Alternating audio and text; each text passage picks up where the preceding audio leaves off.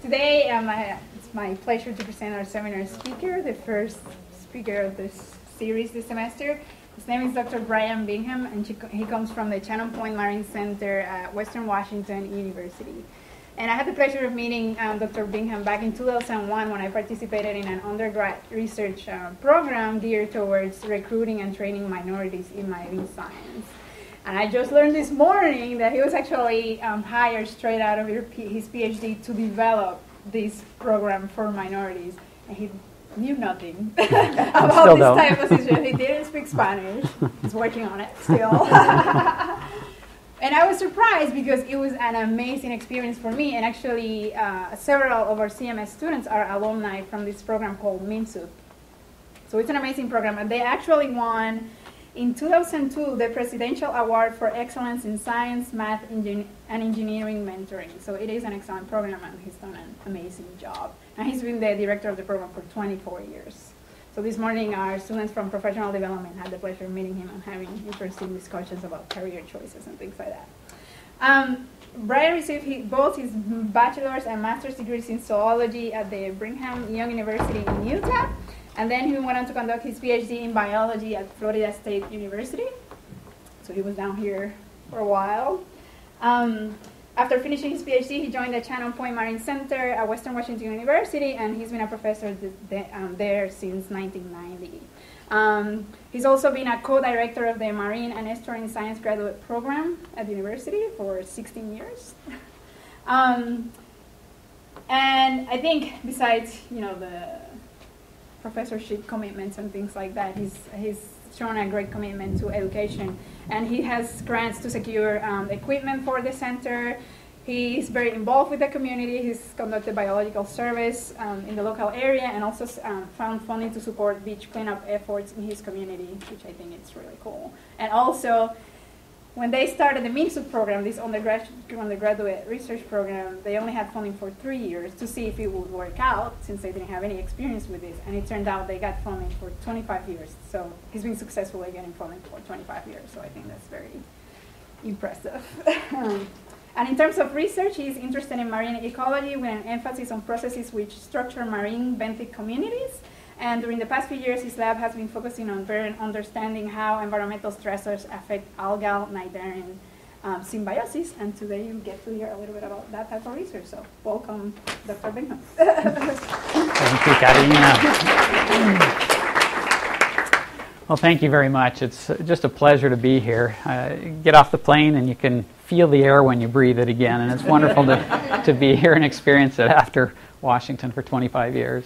So I'm excited to share with you some of the work we've been doing and some of the questions that we strive to answer in the lab that I'm participating in.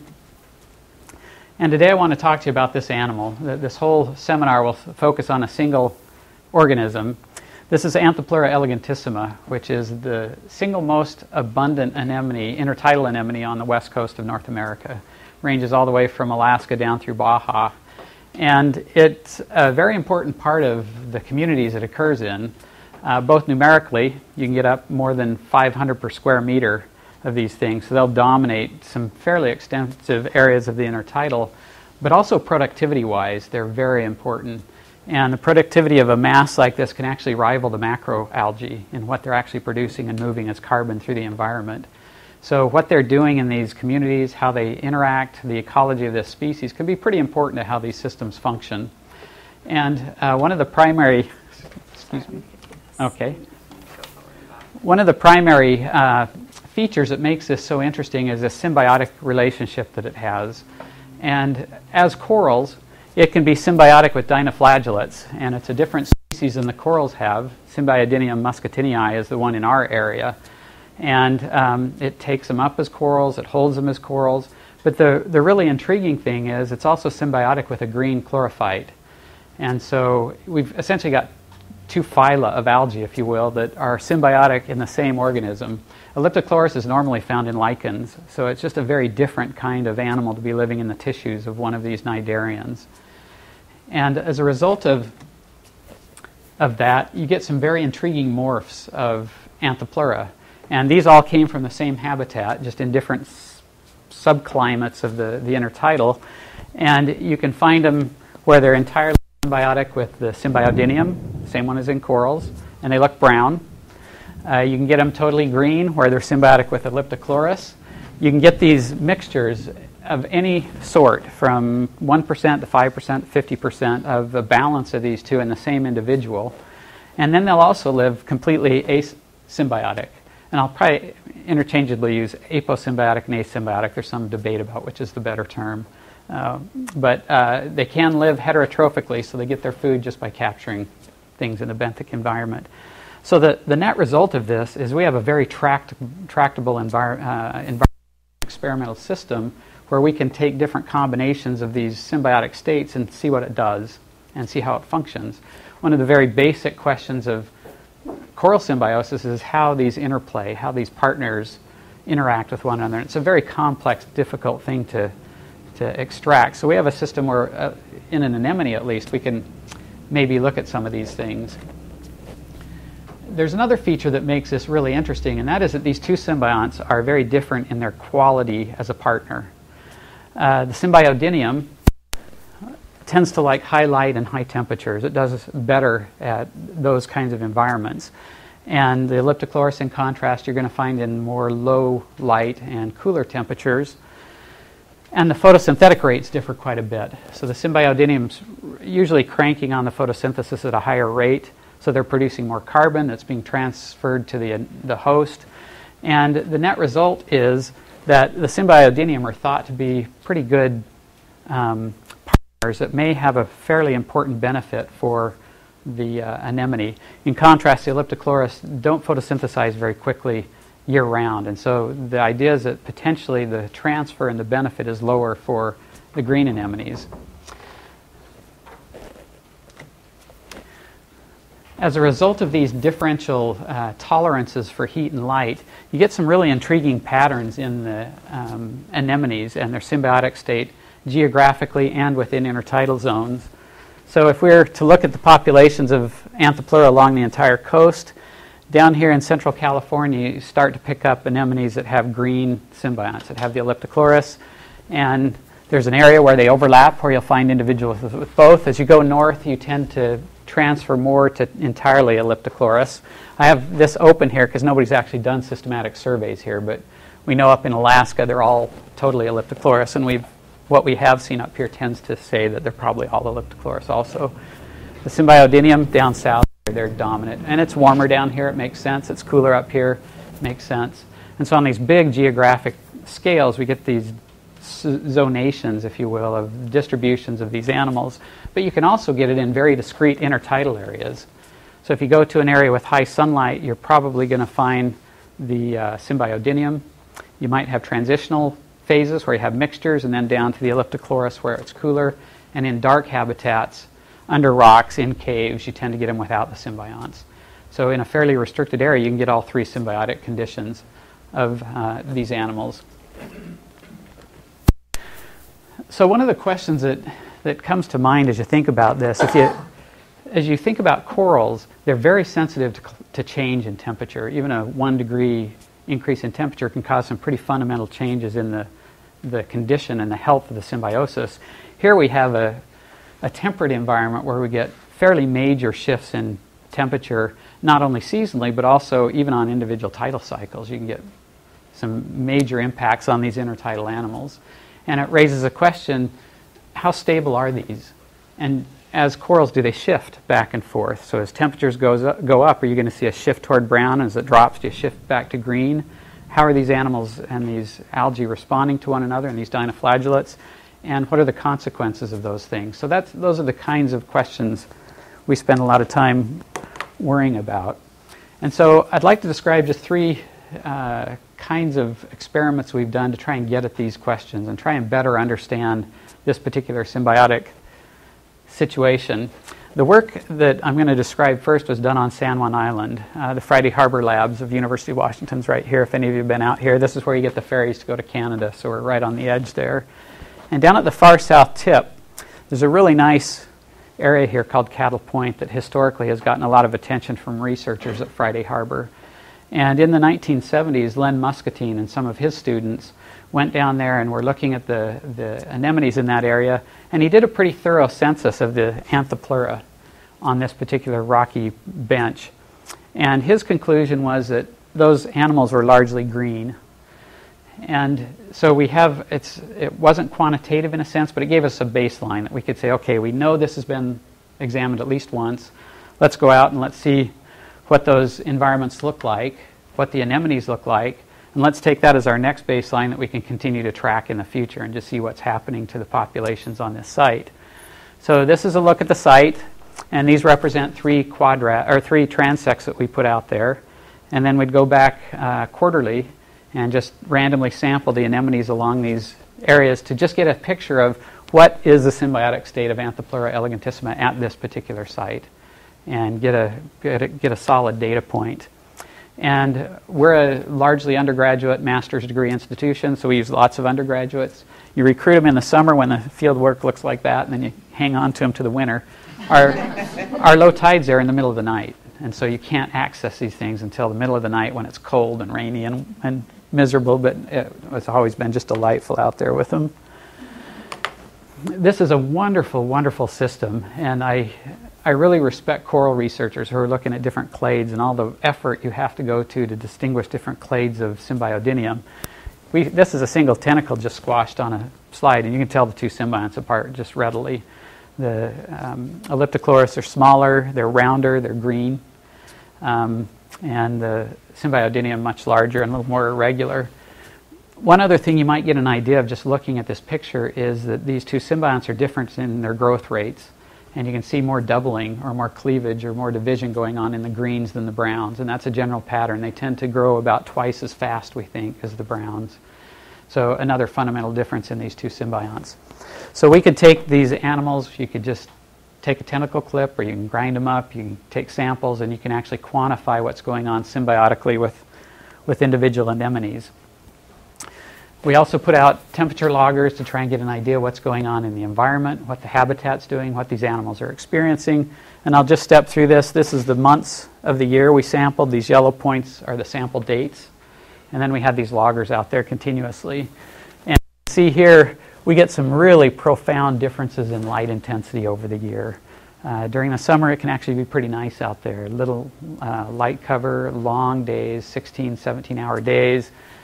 We're right here in October. It's starting to get miserable, and people start to have seasonal affective disorder and all kinds of things because it's so dark for so long. But you think about a photosynthetic organism in the winter in this area is seeing something very, very different than they do in the summertime.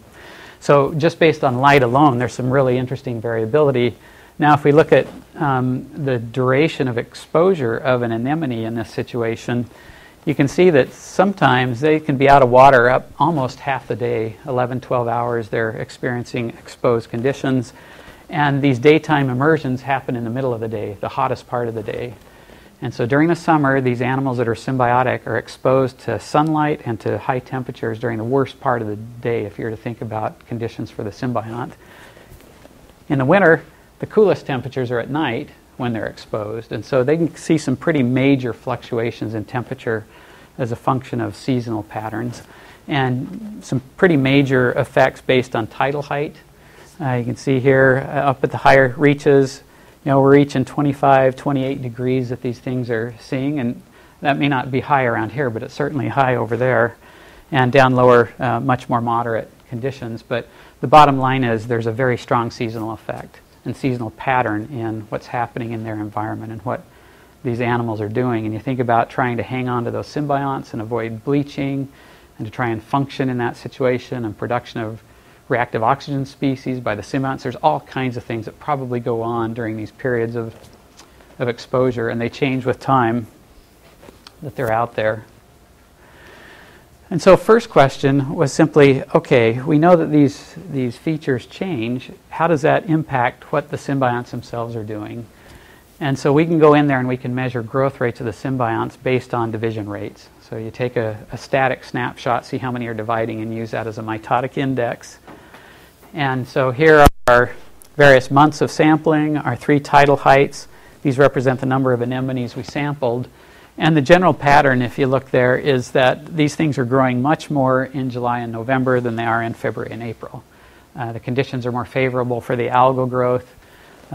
Much more going on here, and these bars indicate differences in seasons, so we see differences here versus here and here. And one thing you'll notice is the scales are very different here. These Elliptochloris marina are much faster growers, and that shows up in the data. The real striking thing to me is that these mirror one another almost exactly. And so even though this one's much less tolerant of high temperature and high light, it's keeping pace pretty well with what the Symbiodinium are doing. So a little surprising. We expected much greater differences in these two. But they appeared, at least on the surface, for whatever the environment's doing, they're both responding in the same way with their growth rates. I don't know why that is. Don't know how those Elliptochloris are keeping up, but that's what the data look like. Now, if we ask the question, okay, we know these are shifting in growth rates. Is that causing a shift in the relative abundance of the two symbionts? And the prediction would be that as you go into the summer and it gets really hot and high light, that we ought to see driving down of the Elliptochloris. That they just don't like high light, they ought to go down. We ought to see Symbiodinium go up. And essentially, if you just look at this bar here, these again are the months and the three tidal heights. Just look at this bar on the lower tidal level of the Symbiodinium, and it's remarkably consistent. And there might be some little bit going here. This peak's certainly higher in the Elliptochloris, but there's no statistically significant effect here. That it looks like, despite these radical changes in environmental conditions, these things are just marching through and going through these cycles and staying where they are. They're not shifting the way corals apparently do, or shuffling. And that again was a surprise, that somehow these animals and these symbionts are adapted to the point that they can avoid some fairly dramatic shifts over these annual seasonal cycles. And so the data showed us that this is actually quite a stable system, much more stable than we would have thought. And so why? What is it about this system that makes it so stable? And if we look at density first of all, and the fact that the densities don't change, there's a couple of potential reasons that is. First one is that we think that these anemones control the density of the algae in their tissues. And if they start to grow really fast, they essentially mow the lawn by spitting them out. And so they'll get enough that it starts to be a burden, and you'll get these boluses of cells being ejected from the mouths. And that apparently is enough to maybe keep those levels down and keep them at a level they want. We've tried to see if they can selectively choose greens or browns to spit out. We haven't been able to demonstrate that, but I think there might be something there, that they may have to spit out more greens than they do browns. Don't know that, but it's an interesting question to ponder. And then the other possibility is that the growth rates of these two are just coupled. These cells live inside the gastrodermal tissues of the anemone, so they're right inside the gastrodermis. And during the winter, the anemones actually shrink. And so they get smaller, the growth rates drop, they may just be going like that and keeping pace at a density that's effective and is good for these two partners in this very tightly linked symbiosis to coexist. So some intriguing things, I think, that are going on here. Why doesn't the percent composition change? As you sit and think about this environment we live in, if that symbiosis changed to every environmental modification, they'd be changing constantly. During a single tidal cycle, our water's 10 degrees, 12 degrees, so they could go from, full sunlight, full summer, nice 25 degrees, and then within seconds, as the tide comes up, they've shot down to 10. Tide goes back down, they're out at high temperatures. They couldn't respond maybe that quickly, and so they've just got some ability to tolerate those changes on the short term to avoid these constant fluctuations of conditions that would be just maladaptive, I think, to try and do that over the longer term of what's going on. And so I think that's probably the reason this particular situation is so stable relative to maybe a coral that lives in an environment that doesn't change very much. Temperatures are pretty stable, lights tend to be fairly consistent. And if you disrupt those, the corals have problems with the symbiosis. These, you can push them pretty hard and it doesn't seem to change the symbiosis. But what about longer time scales, and what could happen under these kinds of conditions? We looked at 1 year and saw, yeah, they're fairly stable. But what we know is that the waters are warming. This is from a station just north of us. And we know that there's these long, decadal, century-long, whatever changes in air and seawater temperature. And the question is, against that background, what's happening to these symbioses? And the way to think about that is to maybe look at the Muscatine paper that showed in the 70s, essentially these were green symbioses. They were dominated by Elliptochloris. What I have here now is all of those anemones sorted by, or shown by what percentage of the symbionts were brown. And so if this was a Muscatine data, everything would have been down here in some lower area of this because everything was predominantly green. What we've seen in this local population is a shift toward brown. The upper tidal levels, they're essentially almost entirely brown, and even at the very low tidal levels, they're at least 50% brown. So what we're seeing is browning of the populations. Anthoplura was historically, it appears to be fairly green. Now we're seeing a shift to populations that are brown. That's interesting. We had anticipated maybe this would be a good barometer for a changing climate, and these would still be mostly green. Well, they're already brown, but over time I'd expect them to continue to go more and more brown and less green, and maybe moving further and further north as a refuge perhaps for the green symbiont to still be in these things. But that's what's going on, and that's what the pattern is. And that leads to the question of, okay, we know they're browning. We see that in the data. We know they can coexist with either. We think that browns are a better symbiont, but what are the consequences of a total shift from a green symbiosis to a brown symbiosis? You know, are they the same thing? Is one of these green ones the same thing essentially as a brown? Or is there something fundamentally different in the way this functions and the consequences for the animal? And it turns out that there are some really interesting things that are happening. So this is just a little chunk of rock off the coast out here that turns out to be a really good place to collect anemones because nobody can get to it. And it's also nice because in a very, very limited area, you can get all three of these morphs in very high numbers. So down in this crack, this side of the crack's totally green, this side's totally brown. And then just over here under this rock, they're all asymbiotic. And so with an area of, a couple of meters, you can get high numbers of these. And that's really important because you want these to be feeding at about the same rates, to have the same source of benthic food. You want the history of the temperatures to be very similar. And so the idea was by collecting animals from these three areas, we could just do a simple comparison and say, how do they look?